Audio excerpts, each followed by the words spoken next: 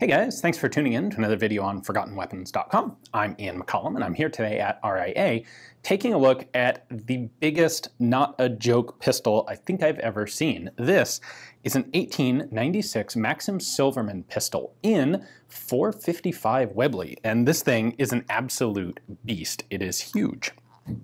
It is also one of only 3 Maxim-Silverman pistols known to exist, possibly 3 ever made total. Now, the backstory to this I have covered, I think, fairly well in a previous video about one of the other Maxim-Silverman pistols, a rather smaller one chambered for the 7.65 Borchardt cartridge. So if you want the whole story, go check out that video, which I will link at the end of this one and in the description text. The short version is Hiram Maxim hires a German guy named Louis Silverman to act as his factory manager, his factory supervisor. Silverman's a fairly talented engineer and comes up with this pistol probably on his own. It's patented under both names, Maxim and Silverman. Hiram Maxim has a massive ego and is a huge self-promoter. And we never hear about this pistol in any of Maxim's own writing. He never talks about a collaboration with Silverman on something like this. He talks about Silverman when he has to. The fact of the matter is, if this had been Hiram Maxim's idea, we would know all about it because Hiram Maxim would make sure that no one ever forgot it. However, it looks like it wasn't. It looks like it was Louis Silverman's idea, and so Maxim was never really willing to have the Maxim Nordenfelt company devote any substantial resources to this. And so while it was a particularly promising design, it never actually got developed, and we end up with only 3 of them probably ever made. So let me take this one apart after I compare it to some sort of reasonably normal size pistols to show you just how massive this thing is. All right, so here's a standard 1911. Here's a Maxim Silverman. But wait, this is the small Maxim Silverman, not the .455 version. That is the .455 Maxim Silverman.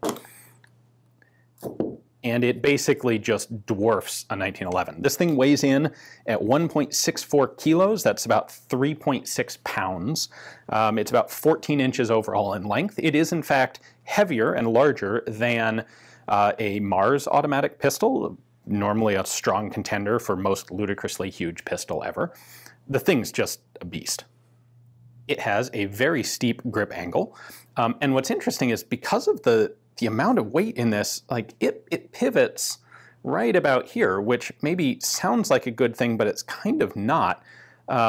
This gun bounces around quite a lot. There's some speculation that the rear sight is up here in the middle of the gun instead of on the back, because the gun is just kind of intrinsically kind of hard to hold steady, and it's a lot more obvious to see that when your rear sight's back here. It's a little bit easier to keep a sight picture when the rear sight's sort of at that balance point and you only have to deal with the front sight moving around.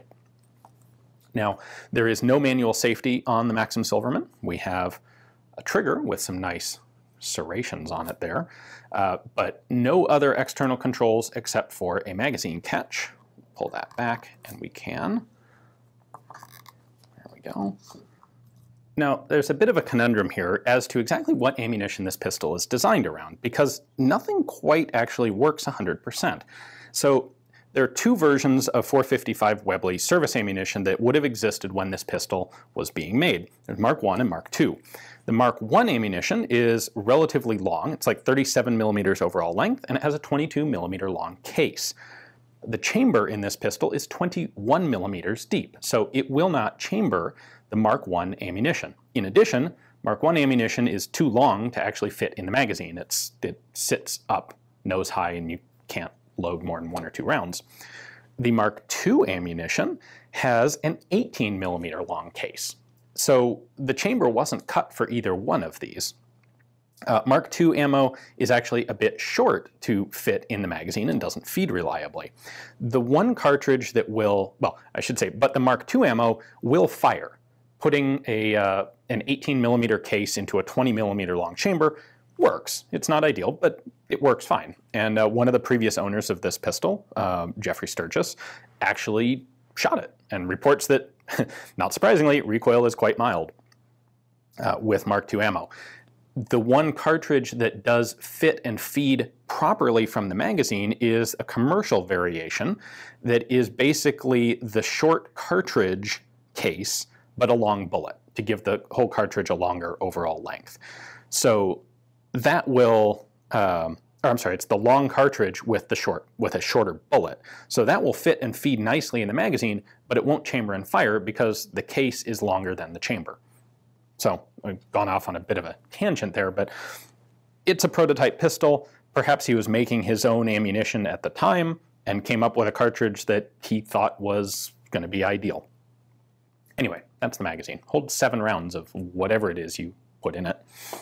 And by the way, there are no special features on here to accommodate the rim of the ammunition, but because of the steep angle of the grip, the rim actually doesn't really get in the way. There's no chance of rim lock because of how far each cartridge is staggered behind the one above and below.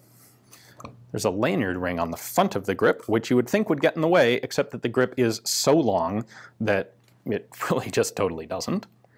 On the left side, we have cutouts in the grip panel so that you can see how much ammunition is in the magazine. That's common to all the Maxim-Silvermans. All right, let me go ahead and pull this apart and show you how it works. The first step here is to pull this screw out. This is what keeps the dust cover connected to the bolt. The dust cover is more than just a dust cover here. It also adds reciprocating mass to help the gun cycle open a little bit more slowly, and it is the piece that connects the bolt itself to the striker, basically. So once I take this off, I can no longer cock the bolt because it's this lug locking into that hole in the bolt that allows me to actually pull the bolt back. The next step in disassembly is simply to unscrew this guy. You'll see how this works in just a moment. So I can pull this out. There we go.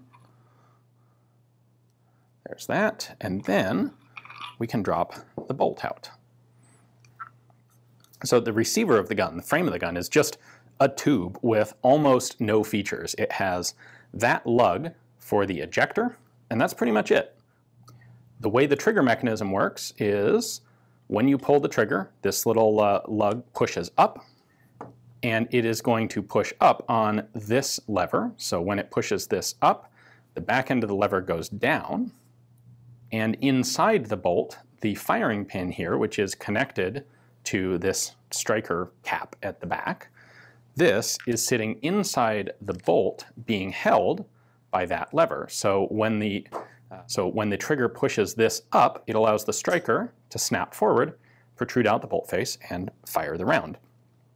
Now, when this cycles, there's no obvious disconnector here, but what happens is if you are holding the trigger down, that trigger protrusion stays up, and the bolt runs into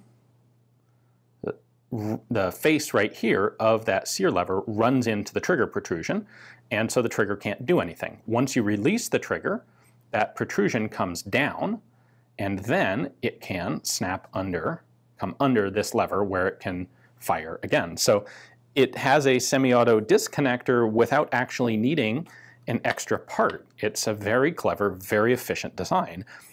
The same thing goes for the spring. It's got one spring that functions as both the main recoil spring and also the striker spring.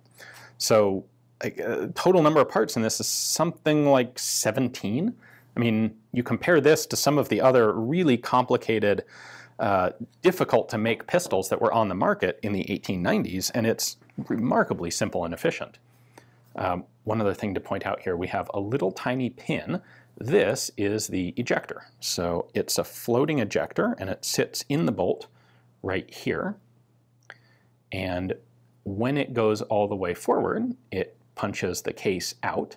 Normally, it will sit like that, flush with the breech face. When the bolt cycles backwards, this track is running over that lug, and that lug hits the ejector, pushes it forward, and causes the case to jump out of the gun at the appropriate point in the bolt's travel.